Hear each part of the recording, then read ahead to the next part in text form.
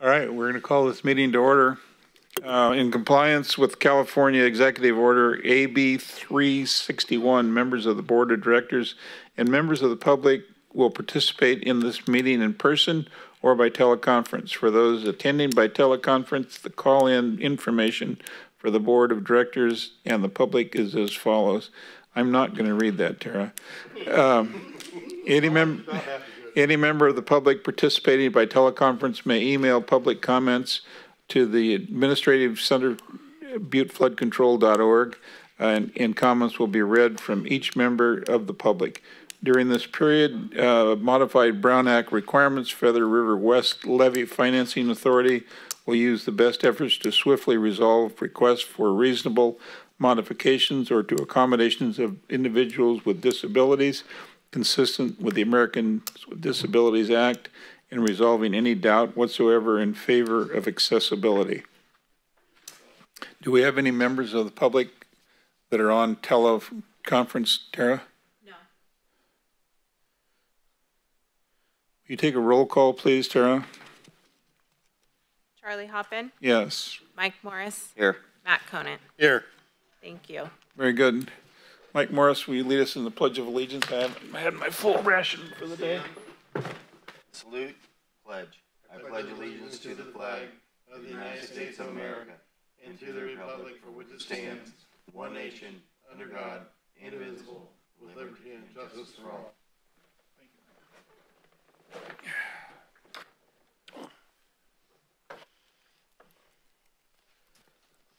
Don't have any. Do we have a member of the public here? Anybody wants to make a public comment? Not hearing any. I'll entertain a motion to either modify or approve the consent calendar as presented. I'll make the motion. I'll second it. All those in Tara, better do a roll call. Tara? Mike Morris? Yes. Charlie Hoppin? Yes. Matt Conant? Yep. Yes. Thank you. Presentation discussions of action items. Approval of resolutions related to the formation of the Feather River West Levee Financing Authority Operation and Maintenance Assessment District. A resolution declaring the results of the property owner protest ballot proceeding. Resolution approving the formation of the assessment district, confirming the engineer's report, assessment diagram, and assessments. Thank you, Chair Hoppin. This is Seth Brazel. I'll go ahead and provide the staff report on that. Are you going to read all the resolutions too, Seth? No, I was going to give you a little highlight of it so that it's clear on what they're handling here. So this, as you noted, the recommendation is the approval of these two resolutions. We've pulled them together, and the board can consider them in one motion if it so desires. So I'll go over the first resolution. This one is declaring the ballot proceeding results.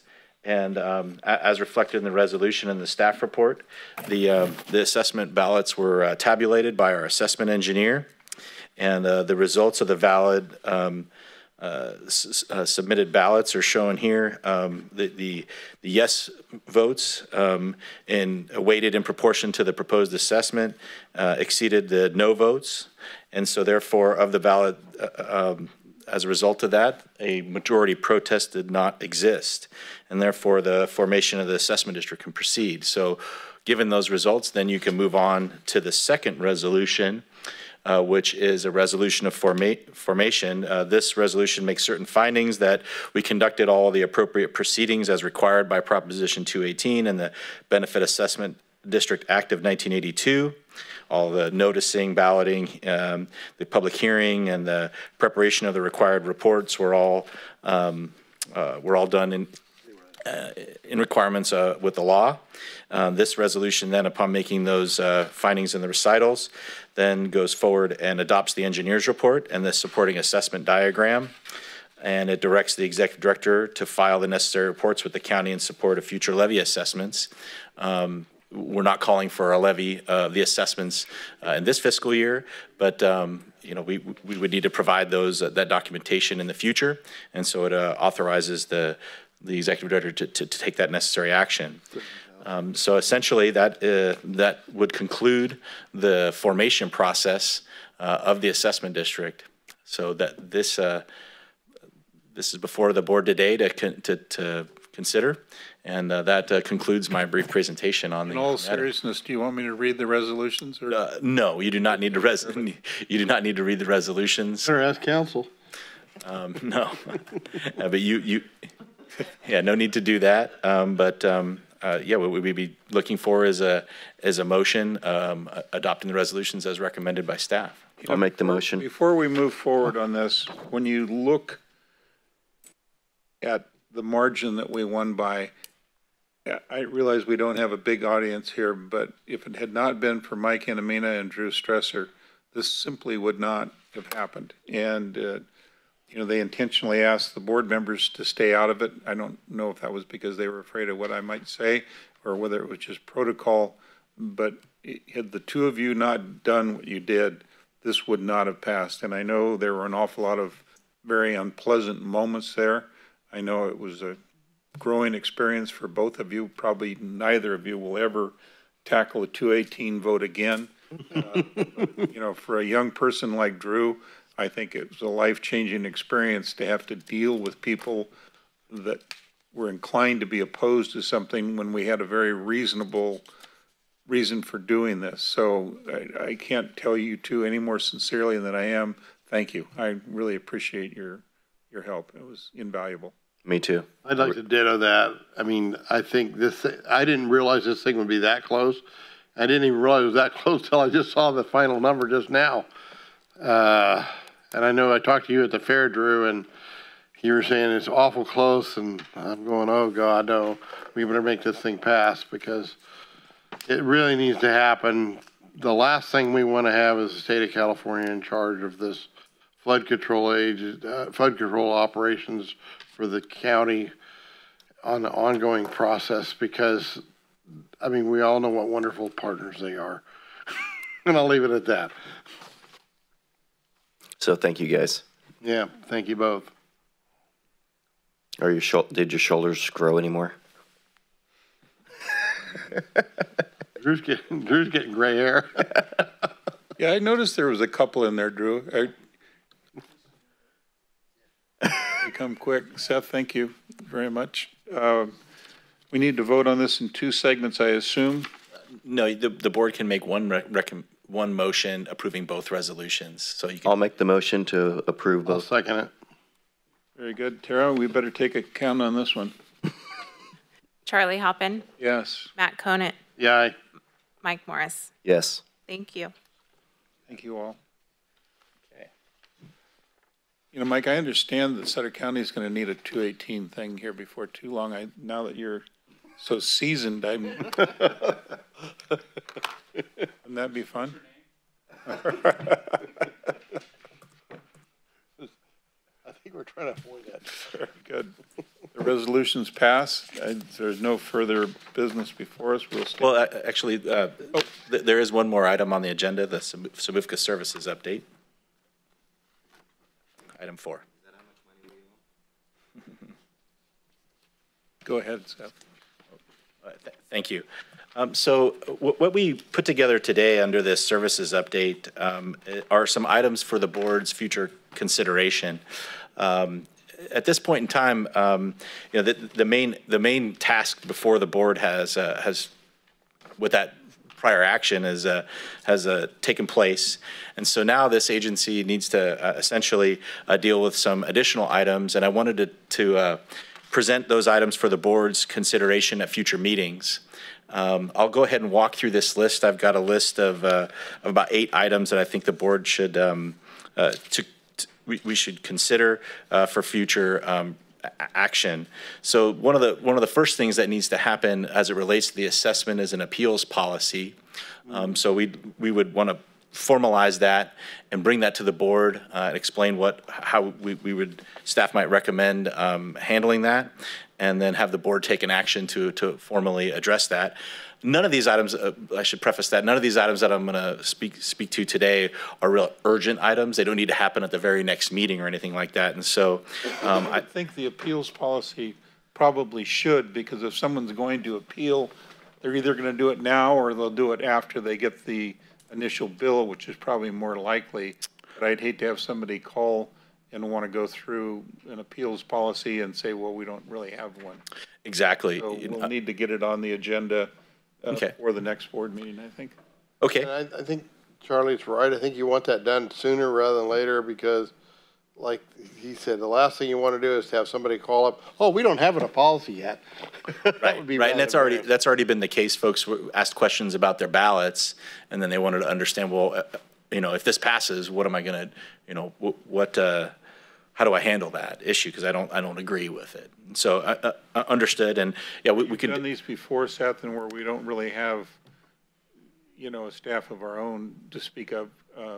If you could prepare that language. Yeah, so that's actually one of the later items on this discussion is how to provision for staff support going forward. So absolutely. Right. Yeah, so then the other thing we need to work through is figuring out how we're going to handle the annual administration process. Most agencies would contract with a firm to handle that. Wildan Financial Services, for example, handles that for Sutter Butte Flood Control Agency. And within our contract with HDR, the first year of assessment support is included.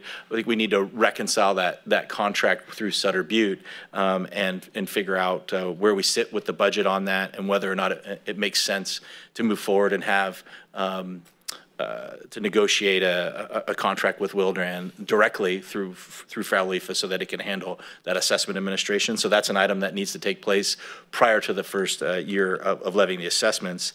The other thing, obviously, that needs to be monitored by the agency, this is really an item for LD1, as you're certainly aware, Chair Hoppen, but this is just something that the board should be kept aware of, is the status of the assumption of levy maintenance responsibility by MA3. The current target is to have that in place by 23-24. And so, again, this isn't an action for this board, but something for them to monitor. The other thing that needs to be handled at some point prior to receiving assessments so that we know what to do with the money is to formalize the split between, how Frwlfa will apportion the revenue that it receives to itself to cover administrative expenses and then to LD1 and LD9. I think we just need to formalize that process so that everyone understands what needs to happen once the money arrives. And then the timing of those payments relative to when they're apportioned to Frwlfa from the county. The other thing that needs to take place is to finalize the approach and process for the repayment to Sabufka for the services provided by Sabufka to get through to the process where we are today. The amount of that needs to be finalized, and I think that'll be a function, as you alluded to, how much more work Sutter Butte does on behalf of Frwlfa, and when we cut that off. So if there is a desire to facilitate the development of the appeals policy and other activities, support the board, support legal services until, for example, until the assessment revenues come in, then we should maybe make a projection of what that budget would be, set that amount, and then incorporate into an amendment to the services agreement the repayment process. Right now, the services agreement between Frwlfa and Sutter Butte speaks to this concept, but doesn't lay out the finalized terms because we didn't know what they would need to be at the time. Seth, where none of us sitting here at the dais have gone through this before, and would you suspect that there would be a situation where we could contract with Sabufka to do administrative work, or would that fall on the county? I just, there was concern expressed when we were going through this process that we were forming a new agency, and I downplayed that as much as I possibly could because I don't see this as an agency, if you will, in the shape of a lot of agencies. Right. And I would, as much as we all love Terra, I would hate to have a Terra of my own for the Finance Authority. So that's something that needs to be discussed, and mechanisms that would be practical without. Yeah, I think they're in my mind, just speaking from my own view of this, and this doesn't represent Sutter Buttes or anything, but I think there's a short-term process and then something more long-term, and that might not be something different. So in the short term, until there's revenue received by the agency, perhaps it makes sense for Sabufka to continue to provide that support. And then, once you get some of your formal processes in place, like annual assessment administration, the process of apportioning the revenues, then it can be something more long-term where Sabufka is not involved. So I think getting some of the initial items dealt with. So you can potentially leverage the administrative infrastructure that LD1 has in a more longer-term role. Charlie, the other thing too that I'd like to eventually get into is, it's really confusing to the public, the difference between LD1, LD9, and Sabufka. So if we're using Sabufka's staff, keep on using them, it might be a little confusing to a lot of people too. So we need a look. And the thing that was my next question to Seth, it was my understanding, Seth, and I may be incorrect, that a portion of LD9's revenue will still come from an ad valorem tax with an augmentation from the process we just voted on. Could you go over that a little bit? Because if somebody asked me how that was going to work today, I would have a speech impediment. Just send them to Drew. Yeah, I mean, so the net amount of revenue needed so when you look at the total cost of maintenance and the amount of revenue that generally comes in for that ad valorem tax, the net amount is what we're levying through the assessment.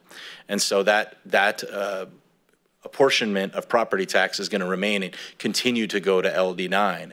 And so that when we look at that split of revenue that comes in, we need to look at that remaining revenue that would still come to LD9 in terms of how to spread it, so that each agency still has the full budget that they need to maintain their portion of the levy system. The ad valorem will remain in effect in the locality. Correct. That should be in perpetuity in any form moving forward. Right.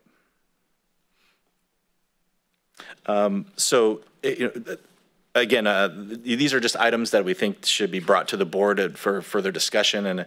And so with respect to the administrative approach for the agency, so moving on to item number 6, the JPA lays out the staff of the agency, the executive director. Looking back at every meeting we've had, we've never appointed an executive director for that position.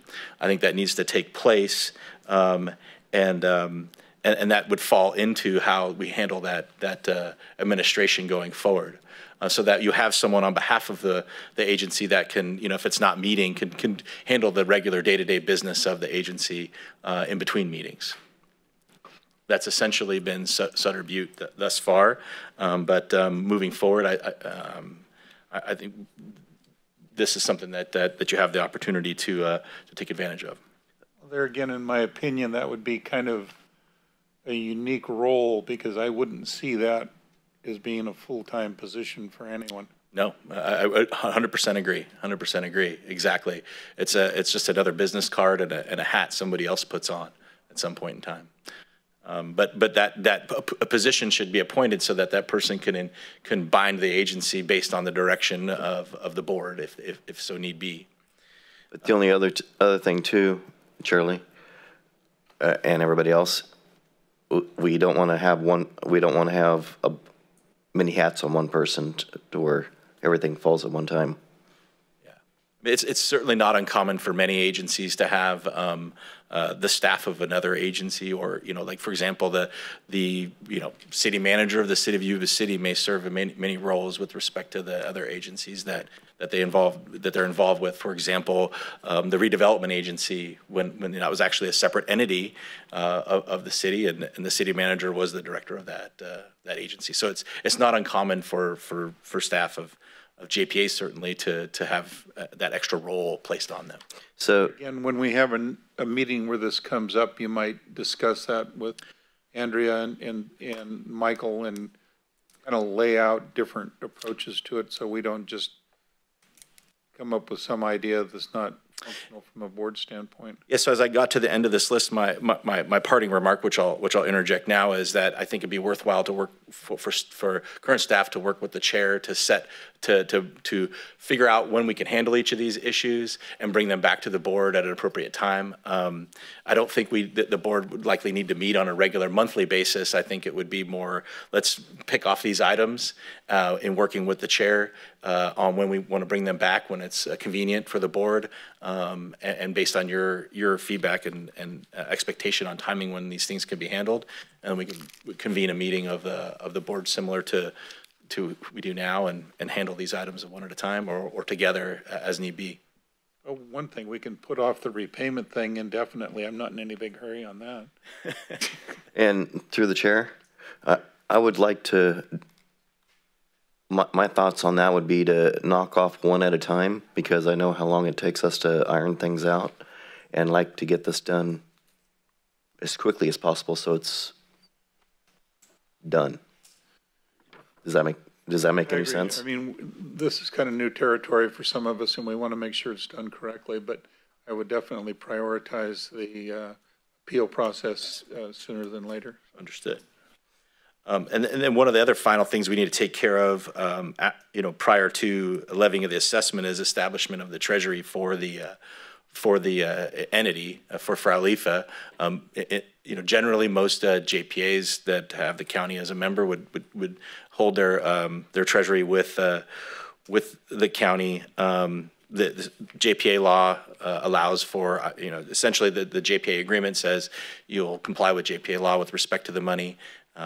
The JPA law requires that it's either a CPA, so you can use an outside firm as long as that person's a licensed CPA, or the county treasurer. And so we just wouldn't want to assume anything, but would bring that back to the board. We can approach the county treasurer. Most county treasurers have a typical agreement. They would have the entity sign to be able to handle money. It's just kind of like opening an account at a bank. And we'd bring that back, but I'm certain there's going to be an action associated with that to approve that contract. Well, they're handling an accounting function for us now, so. For the districts. Yeah, for the LDs, that's right. And with respect to like Sutter Butte, for example, though, we Sutter Butte keeps all of its treasury with the city of Yuba City. Stepping back a little bit, we're assuming that we're going to get the MA3 annexation done prior to the next, this tax round setting in. If we're delayed through LAFCO or anything else, I don't see any protests coming down, but you know how bureaucratic things take longer than you think they should take. Will we have a mechanism to deal with that in the interim, or how does that work? Well, essentially the current assessments for LD1 and LD for LD1 would not. I think the resolution that the LD1 board adopted said they would continue to levy that until the Frwlfa board levied its assessment. So you'd have the existing mechanisms would stay in place until such time as the Frwlfa one could. So but the MA3 landowners would pay their assessment to DWR in the interim. Correct. Okay. Correct. Exactly. I mean, the levy has to be maintained, and until LD1 assumes responsibility for it, my assumption is that the state is going to continue to maintain it, but also expect money from property owners. And Mike, do you understand how that trade-off will work? Have you been through that at all? The problem is it's going to be kind of in midstream probably, and the question is going to come up, or certainly from me, if it is midstream and there has been an assessment paid by the MA3 landowners to the Department of Water Resources, and we take over, are they going to refund us a pro rata share of that, or how it's going to be? Because it's not going to come on some obsession point where it's just a nice clean cut, I don't think. Yeah, logically, Sean Menard happens to be in the audience. He might have more experience with this, but logically, I think, they're presumably the state, when they develop the budget, when the Flood Maintenance Office develops the budget for the MA, then they have a term through which that service would be, that they're budgeting for. So if it's an annual year from certain one month to another month, they would be responsible for that levy through that term. And then your response, so if LD1 took responsibility for the levy, it would be after that term was complete, so that you don't have that. And at the beginning of a fiscal year, basically. That's a good question, though.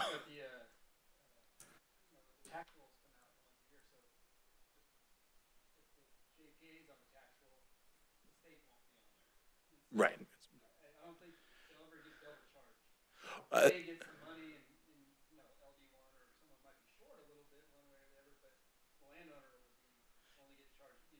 Right. I thought your question was more about, hey, if you've included a charge, then and we take over, we're not going to take over till you're done spending that money. That was part of it, but Sean's explanation goes along. Yeah, there should be no expectation of having the revenues on the same, comes from the same property tax bill. And so what we said is that the Frwlfa assessment won't show up on the tax bill until we know that there won't be an MA3 charge nor an LD1 charge. Yeah, in any given fiscal year, that we have to have that decision made by August 10th. Statute requires that any special district levying a charge on a property tax bill must submit that roll to the auditor controller of the county by August 10th.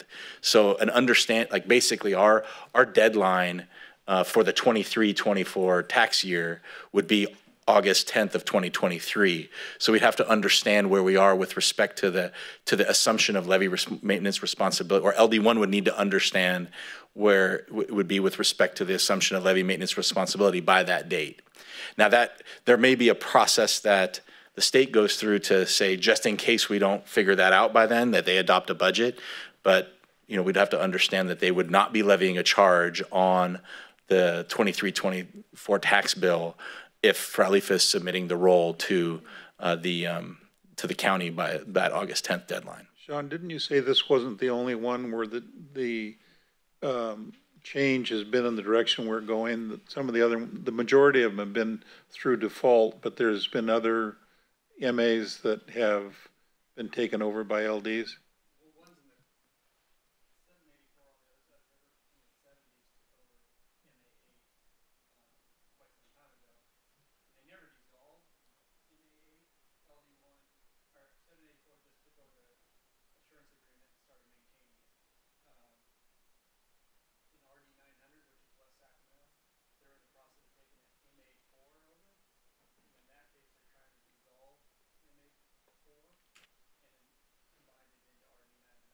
But as I understand, that's a much more convoluted process than what we're going through. I mean, it's just. I think you'll go through the same process because LD1 was created by the legislative act. In the water code, it says what you can do and where your boundaries are. So if you dissolve it and expand your boundaries to that, your levies to that reach, you probably will have to go through the legislature. So the question is, and then we're going to meet with. This is really an LD1 issue. There might be an initial step where we dissolve. We just transfer over the assurance agreement to LD1 and we maintain MA3. MA3 still remains MA3, LD1 maintains it. And then later on, when we have more time, we go through this legislative act and modify LD1's water code, what it says in the water code. At that time, LD1 and LD1 want to consolidate, that's, political, whatever the realm, whatever he wants. Then you would also modify it to add 5 board members, all those things. But I think you'll go through the legislature because that's how it's created. Yeah, something I learned the other day, and you may have already known it, that the LAFCO process doesn't include the levy. It doesn't include MA3. The LAFCO process is for the benefit of the benefit area. Is that not correct, Sean? Yeah.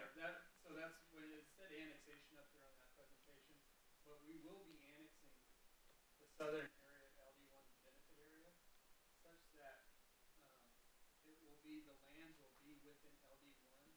So when we do take over, I hope you made a mistake. We'll be assimilating the benefit area of MA3. You said LD1. It'll be, once you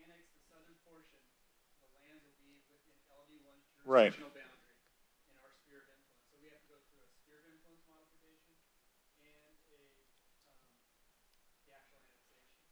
And then the lands will be within our district. So when we take over MA3 that's resolved, the lands will be within our boundary, jurisdictional boundary. So but the LAFCO doesn't include the levy, basically. No, That's just turned over. through the state, and, you know, dissolve that district, or you'll take it over. But LAFCO won't have a say in that. That's the state. Sorry to interrupt you. Yeah, again, this is something I think that the Frwlfa board would want to monitor, but it's really going to be an action of LD1. And so, just understanding where they are so that you can know when to trigger the assessment, that's really the function here and the responsibility here. Again, what I think might be useful is for Frwlfa staff to work with the chair. Since we're a 3-member board, you can't really have an ad hoc committee, so a committee of 1 to agendize these items as they're fleshed out and ready to be available for consideration. That's essentially what I think would be the best approach at this point in time. But again, we wanted to lay these items out so that there was a clear understanding by the board that there's still stuff to do now that we've gotten through the big hurdle of the assessment. But I think we can all pat ourselves on the back and take a deep breath and then sort of move in and handle these things as they're fleshed out and available to be considered. So that concludes my presentation. If there's any feedback, with respect, thank you for the feedback in terms of, the desire to get the appeals policy presented to the board as quick as possible. I think what we'll do is work with you, Chair Halpin, to lay out some options that we can on the process and how Frwlfa can handle that, so that we at least are clear with the public who, while this is still fresh in their mind, if there are folks that have concerns that we can address. All right, very good. In terms of our normal approach here, I just wanted to give the board a snapshot of where we sit with respect to budgeted versus costs and cost to date. So we've got invoices from HDR through April, so there's still a bit more in terms of cost there. So this is a little bit behind in terms of dollar amounts, but taking into consideration the amendment to the HDR task order for additional outreach work. The budget was $663,000. We've incurred costs of $451 to date. So there's still quite a bit of remaining budget, and I think we will definitely come in under that budget. This is where we sit with respect to the HDR task order through services through April. So the task order 1 is essentially complete. Task order 2 of the total budget authorized of the $358,000, we've incurred about $200,000 to date, but remaining to get those remaining costs. We'll keep providing this to the board at whatever meeting becomes the next meeting, so that we understand where we sit with the budget. You won't really send us a lot more bills, will you, Mike? He won't. One more to finish it up. All right, that concludes my presentation. Thank you. Any comments? I know we don't necessarily have a public forum here, but if the folks in the audience would like to say anything, it would be beneficial, I'm sure. Sean? All right, thanks. I just want to thank staff and everybody involved in this. I mean, this was a big deal. I've never been through it before. Don't want to go through it again. But I just want to thank all the staff and everybody that helped out. Thank you. Yeah, it was interesting being involved in a process that I had no experience with whatsoever, and asking people for more money when it was necessary and all that. It was not something I'd want to do again either, but I'm glad we got it done.